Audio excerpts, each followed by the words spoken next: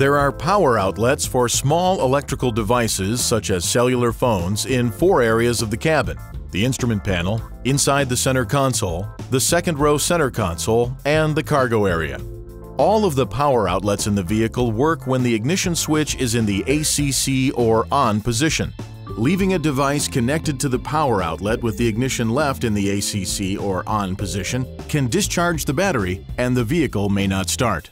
To access a power outlet, open the cap. Please see the manufacturer's owner's manual supplied with your device for detailed information when connecting the device to a power outlet.